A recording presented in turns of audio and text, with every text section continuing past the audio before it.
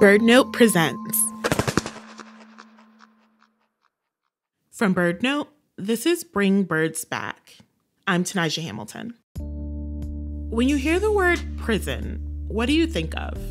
Do you picture large gray buildings, barred rooms, and groups of quote-unquote bad people secluded from society?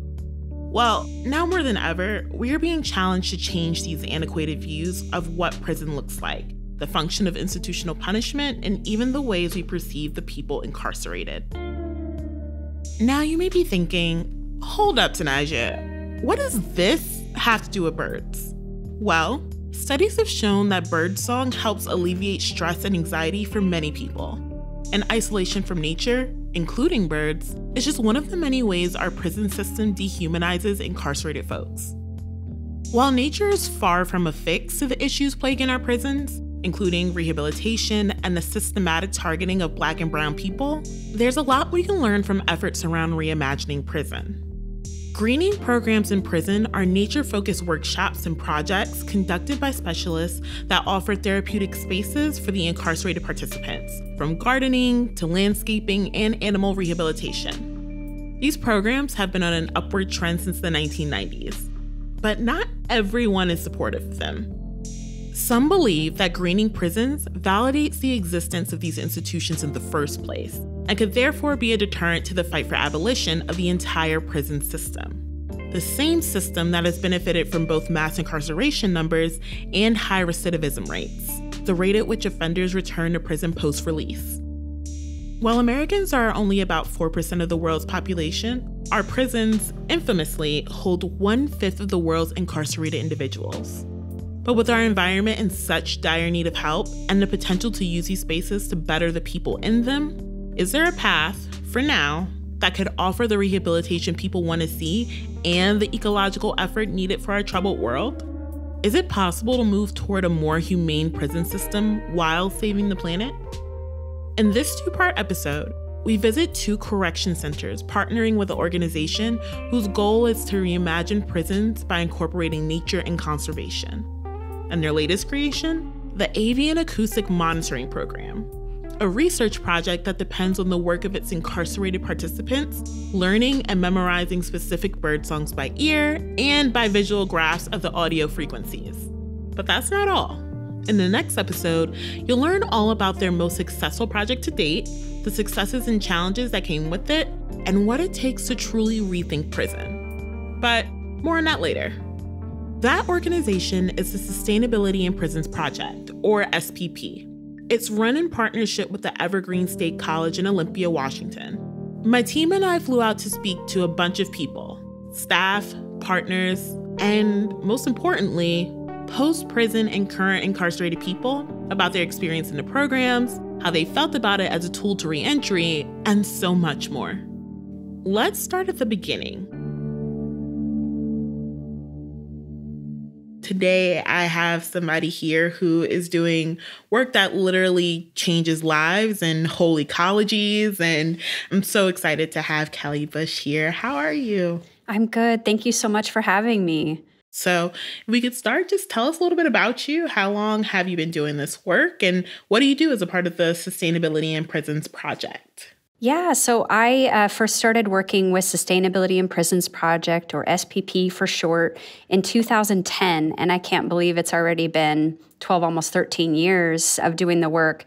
I started out as a program manager, and then in 2017, took on the role of co-directorship. I oversee our ecological conservation and environmental education programs, and then just do a lot of work with partnerships and keeping things funded. So I wear a lot of hats, but it's been a joy to do the work. How did you even think about the idea of incorporating sustainability projects for incarcerated people? How did that come about? Yeah, so I can't take credit for the idea. I had some amazing predecessors that built the foundation that I got to join and build on. Dr. Nalini Nedkarni, who is a forest ecologist and was a professor here at the Evergreen State College, has always had a long-time interest in expanding access to science and sustainability education and reaching non-traditional or underserved audiences. And so she had the idea of, where's a place where people have very little access to nature, and prisons came to mind. It coincided with being introduced to a prison superintendent at the time. His name is Dan Pacholke. And when the two of them met, they're both just very innovative thinkers and folks who like to try new ideas. And so they started the first initial programs at a single prison called Cedar Creek Correction Center. And so from there, they offered a few workshops here and there and really built over years and proved the concept, which made it so much easier when I came in to then expand on the good work that they had already done. So yeah, that's how it started. Those very first programs actually started in 2003. So we're getting ready to celebrate 20 years. Founded in 2003, the first group of incarcerated participants, SPP calls them technicians, began with a sustainable program for native moss. It received lots of press and even became cost-effective for the prison's existing composting programs. And since the beginning, SPP has approached this work as a genuine collaboration with, rather than exploitation of, incarcerated peoples. So I'm curious, tell us about the ways you think your program is achieving that, succeeding at that mission. It took us quite a few years, but really proud to say we're able to offer most of the incarcerated students in our programs academic credit. So they receive college credit for the work they're doing. The turtle programs and the butterfly programs, they all are eligible. That may sound like a small thing, but it took a lot of work to get that awarded at no cost to those incarcerated students. So I'm really proud of that achievement. We know that education is one of the most effective ways to reduce recidivism or return to prison. And so even getting people a start on that pathway or supporting them and continuing that pathway, we feel like is really an important bit of our work. Wow, what already an incredible legacy for this program. Can you overview some of the programs y'all offer? Because I was surprised by the range. There is a wide range. A lot of the work, including the programs you saw, includes work with threatened and endangered species, but we also have what we call sustainability or sustainable operations programs where we're doing things like gardening and composting and recycling. We have programs that are almost entirely just about classroom education around science and sustainability topics. And so, yeah, there is a wide range of programs. Not all of the programs am I directly involved with or, my side of our partnership directly involved with. There are so many other individuals and organizations involved in that we're all about collaborations. The majority of SPP's programming is done in collaboration, which seems to be an integral component of their success. For example, from July 2019 to December 2020, SPP reported nearly 200 active programs and 180 partner organizations statewide. On site at two of the Washington State prison facilities, Mission Creek Correction Center for Women and Cedar Creek Correction Center for Men, the Bring Birds Back team got to experience a few of their current greening programs firsthand. First, we trekked through the snow at Mission Creek to meet the most adorable mini horses named Winnie and George. Oh my gosh, it's so small. Hey, buddy. Oh my God.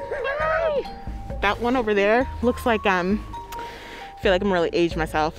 Looks like Applejack from My Little Pony of the 90s. Mariah Albin, Department of Corrections Liaison and Facilitator, taught us all about their beekeeping program. They've been trained in beginning beekeeping through Washington State Bee Association, as well as trained by a master beekeeper, Miss Sandy Fanera. She's outstanding. The women will go and feed the bees and put water out for the bees because we're kind of a dry climate. We check the hives. We're looking for baby brood. We're looking for mites. We set traps around the facilities to help with pests. And this is so that they can go and sell honey with their partners or help the environment and really give back. Because once they complete a full year of beekeeping, you can go anywhere and you're like, hey, I'm an apprentice beekeeper. Can I work in your apiary? Can I work for your business? And they're getting state recognized certificates for doing that as well. And then we are going to be working on a research project, and they're going to get their craftsman, which is the level of a master's in beekeeping. It's really neat. Over at Cedar Creek, we learned about the Western Pond Turtle Rehabilitation Program. Right now we're gonna weigh and do a check-in with a couple of the turtles. That one is Miss Shelly, because my daughter, she always told me she wanted a turtle and wanted to name it Shelly. That's Kenneth, one of the incarcerated technicians. Just look at how they're healing. Wow. Yeah, because they get shell disease. That's the whole point of taking them out of the wild and bringing them to the zoo and to here to rehabilitate them. Yeah, it's rehab right here. Yeah. They were in urgent care, now they're in rehab. It's not hospice, so it's all good. Absolutely. They still got a chance, yeah. And then once they get ready to go, they'll let them back loose. And they paint them so that if they're ever found again in the traps, when they go back to that area, they take them to see if they re-got the shell disease or if the medicine's still working. Yeah, so it's actually a fungus that infects them that was only identified very recently. That's Marissa Scoville, the Ecological Program Coordinator at SPP for the Turtle Program, as well as the Avian Acoustic Monitoring Program. The disease tends to be worse on these turtles because, unlike most other species, they don't shed their scutes. Each little hexagonal piece of the turtle shell, so each of those segments is called a scute. They don't ever lose that fungus, it just continues to eat through. Females can only reproduce 1 to 2 times a season, but a male can go in multiple reproductions. So it's more important to make sure the females are healthy because without them, we're not going to have those egg clutches that they need to continue the population rise. I think we're getting 4 to 5 more tomorrow, and at the end of March, we're getting another batch, upping us to 22. Marissa is a grad student at the Evergreen State College. All of the other coordinators, we're all taken from the Master's in Environmental Studies program.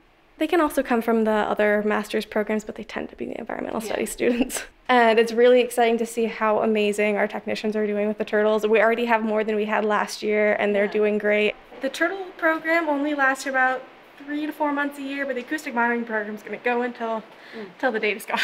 The Acoustic Monitoring Program was initially the reason we reached out to SPP. In it, technicians analyze field recordings and identify particular birds by song, which ultimately helps researchers track changes in the environment over time. It's also a great opportunity to connect incarcerated people to nature and purpose in a new way. And we were lucky enough to get in contact with Lauren early on, and she had previously only worked with graduate students to do this data analysis, and we realized that our technicians would be really good at it. Marissa's referring to Lauren Cooney, project lead and researcher on the Acoustic Monitoring Program. Well, I'm an environmental scientist that does research in Western Washington state for the most part. And some of my work incorporates acoustic and bioacoustic approaches. And by that, it means I use sound to assess and evaluate change in the environment. And some of the changes in the environment that I am particularly interested in are associated with things like logging, invasive species, climate change, and also noise pollution. And so that's what has brought me into the work with sustainability in prisons. For folks who may not really kind of understand, I guess, the scope of what you mean and like listening as a primary function for science and scientific discovery, can you talk a little bit more about that? So even starting to listen or imagine the way that animals listen to the world, it's opened my world of listening. Even though we are always trying to block out sound, I started to recognize that animals don't have that luxury. They can't go to the grocery store to get their food. They have to hear it buzzing by, or they can't avoid their predators. They have to hear the flutter of the crow coming. So they don't have the luxury to block out sound. And for them, the acoustic environment is life or death in a way that humans, I think, we really have to reach into our imagination to understand what sound means to wildlife and what quiet, in particular, with things like noise pollution can mean for wildlife when it interferes with their normal means of communication and their normal acoustic environment. Coming up, Lauren explains what she hopes to learn from the Avian Research Program, and you'll hear what 3 incarcerated technicians have to say about their life in prison and time spent in nature. Stay tuned.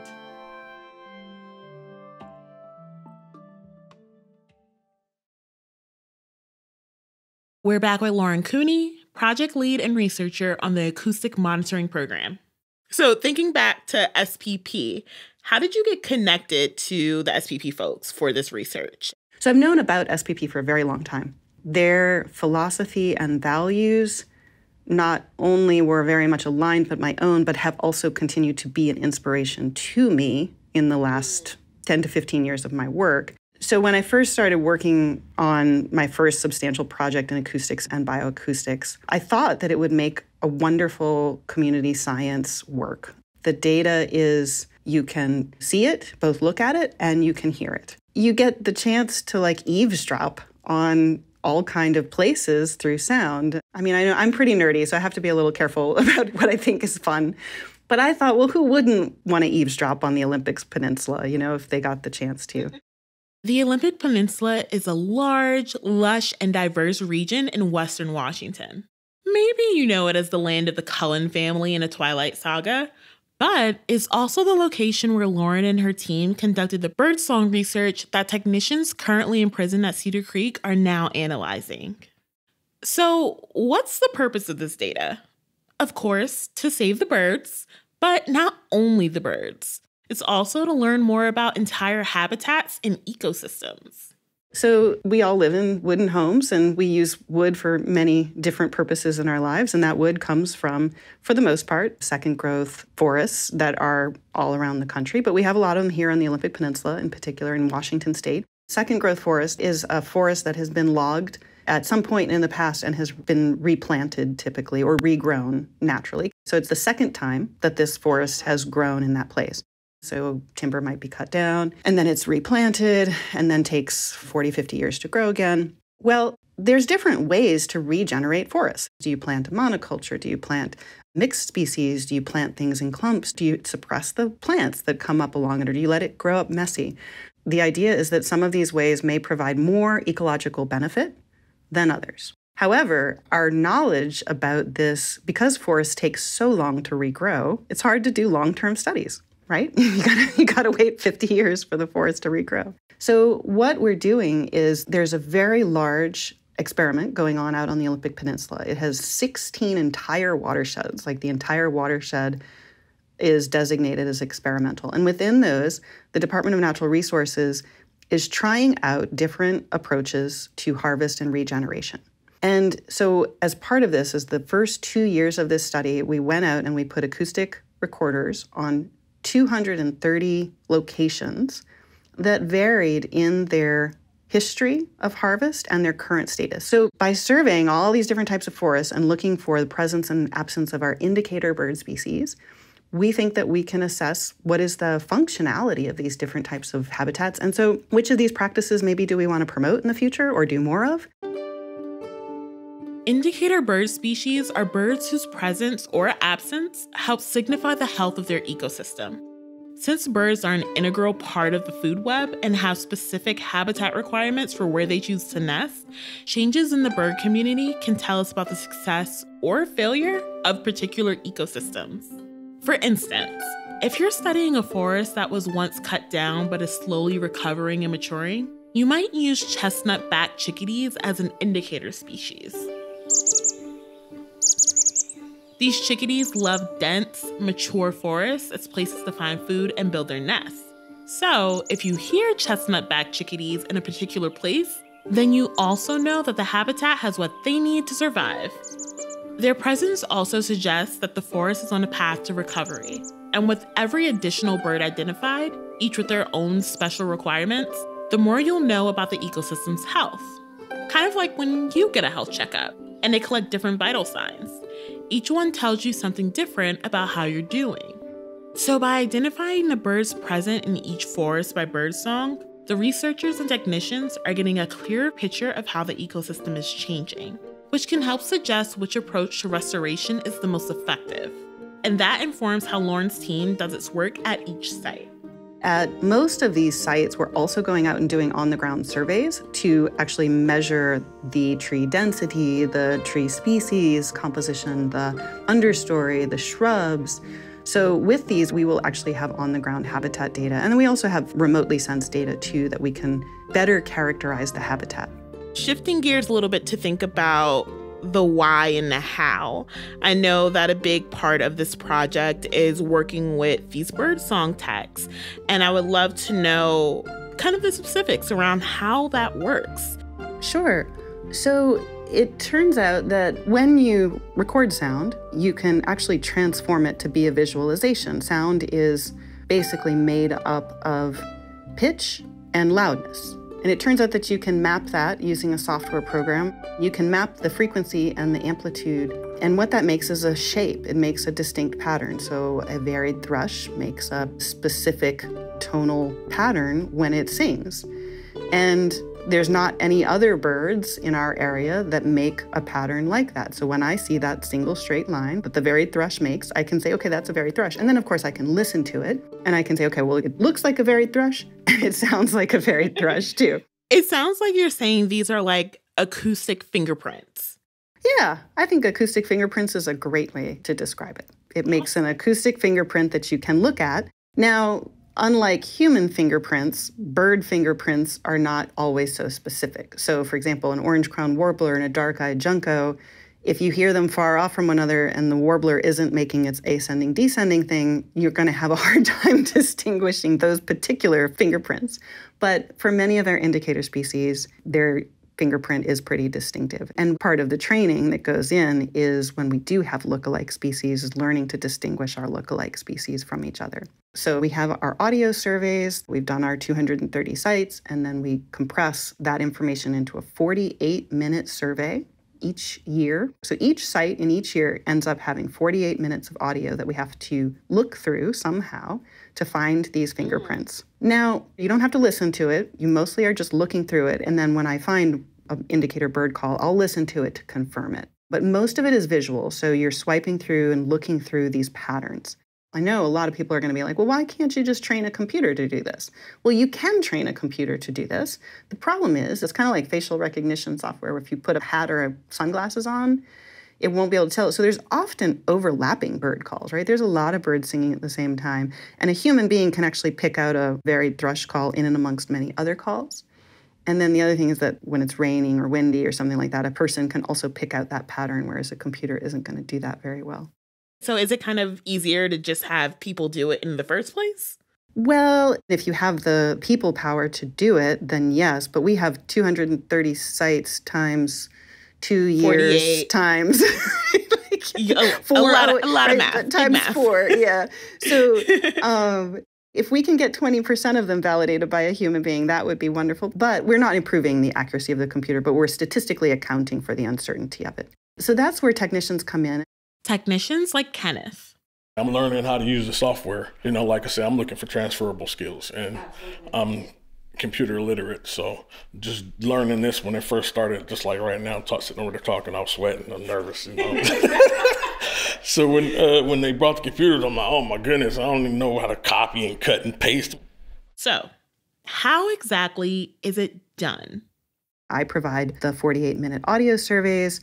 I train the technicians. We have 10 species that vary in what I would call easiness. There's 4 or 5 that I'd call, quote, easy. And then we go up to harder species that maybe have more lookalikes, or they are just more difficult to distinguish from another bird species usually.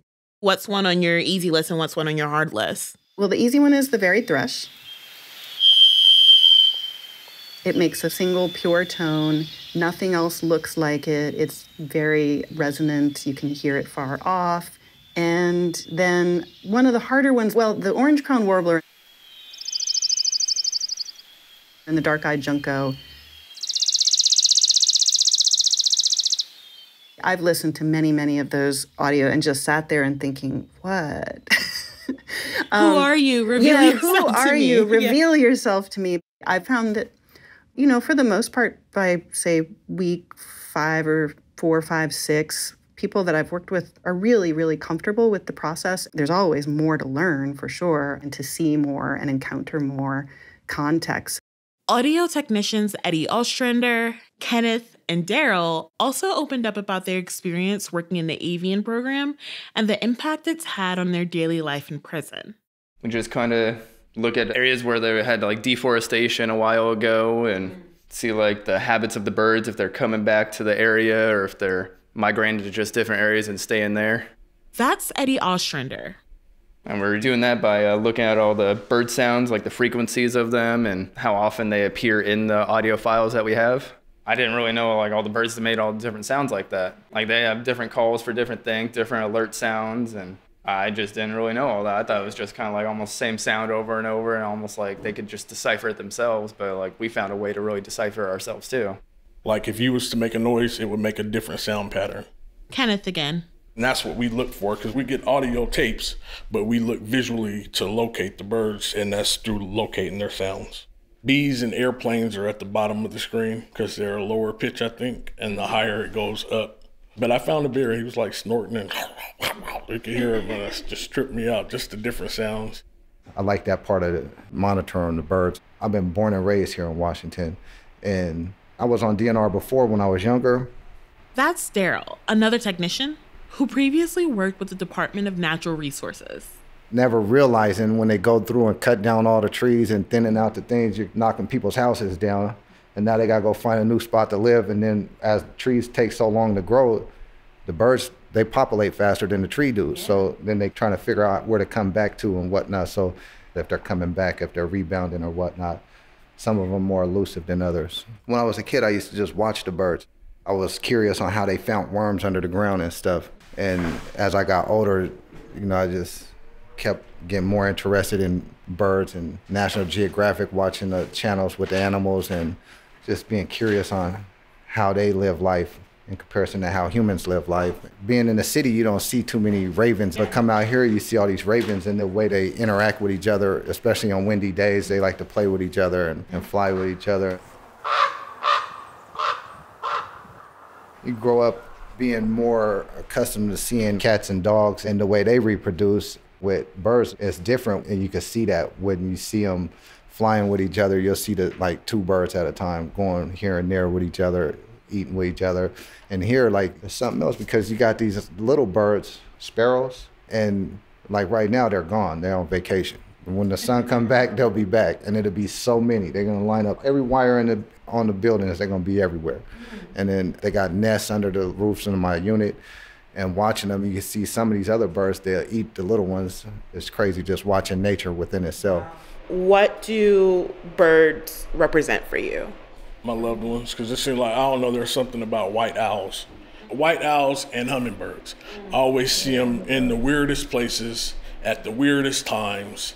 And the hummingbirds are always in pairs, so I know that's my mom and my dad. You know what I mean? And then the white owls, I think that's my older sister, because she used to always, whenever she got home, she's like, oh! Next to my window, she would make this crazy noise. I'd be like, Stacy's home, you know what I mean? And so I always see these birds, so that's what they represent to me. Like how my sister just passed away a little over a year ago, and sometimes a bird will come and they'll just sit there for no reason. I'm looking like, oh, it's visiting me from the other side, you know what I'm saying? And we believe in the Native American aspect, when you pray that the eagle, since it flies up high, so high, it takes your prayers on its wings up high to the Creator and let it float up, you know what I'm saying? So a lot of times when I think about birds, how we're connected, I feel like everybody's connected in a sense to anything animate and inanimate in the world, period, in earth and outer space, you know what I'm saying? Some way, somehow you're connected. You have the same things, same stuff that make up your DNA. Zinc, iron, gold, all that stuff's in you. You know what I'm saying? Same as the water in the earth, it's the same, the ratio. One. Yeah. So when you see that bird come, that bird is bringing you a message some way, somehow. Even though you can't understand that song or that chirp, you have to understand through that vibration, you know, the vibe that it brings you.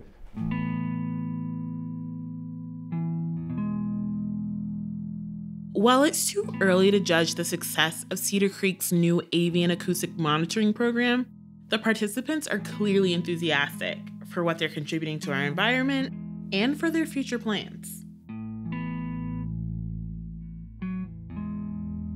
Researcher Lauren Cooney also shared the most significant outcome she's seen.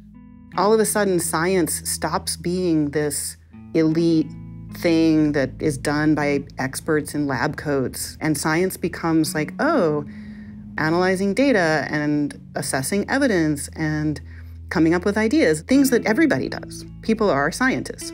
I just try and always dismantle that divide between science is this other thing some expert does somewhere, and really it's what everybody does and everybody can do. Contact with nature is critical for all of us, and it's something that we're losing. We lose it to spend time on our devices. We lose it to urbanization. Contact with nature is critical, and especially, of course, for people that are incarcerated. And so the brilliance of SPP is to bring together these two things, this transformative experience of giving people access to research and data and sustainability and getting to participate in that process, and the transformative healing value of being in contact with nature, which we all need.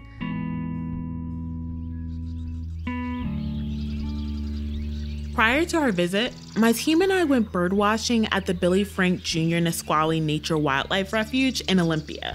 And this place is full of diversity with habitats from forests and wetlands to saltwater and more. So the potential to see hundreds of different bird species is what makes the location so special.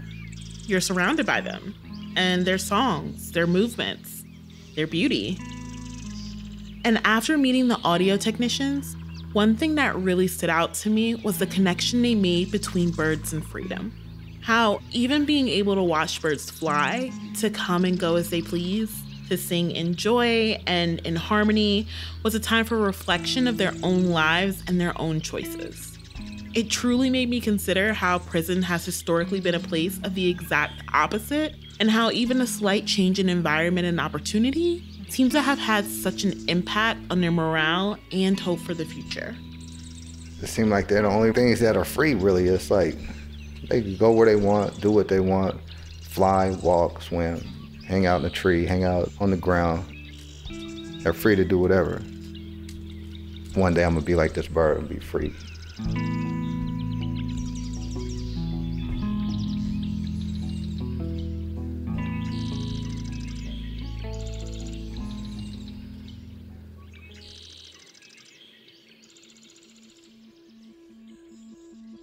Next time, in part 2, we'll dive into SPP's most successful program that's all about the Taylor's checker spot butterfly, why the species is endangered, and how the technicians are assisting with its recovery. You'll hear from former participants about what they're doing with the education now that they've been released. We'll talk about what impact these sustainable programs have on recidivism rates and what can be done to implement similar practices as a means of preemptive care and aftercare for communities in need of more alternatives. I've been down for 12 years now, and just in the last 3 years, I've really found my niche. You know, I really found what I want to do when I get out. I just feel like it's a great opportunity for being an incarcerated individual. You get shamed a lot, you know, and I feel like there's life for us now. For more on SPP, their programs, and other resources from this episode, please visit birdnote.org. And there's so much cool stuff from this reporting trip that we couldn't fit in the final shows. So be sure to follow us on Instagram at BringBirdsBack for more content and behind-the-scenes photos and videos from our trip. Bring Birds Back is produced by Mark Bramhill, Sam Johnson, and me, Tanaja Hamilton. Our fact checker is Connor Guerin, our managing editor is Jazzy Johnson, and our content director is Jonice Franklin. Music is by Cosmo Sheldrake and Blue Dot Sessions.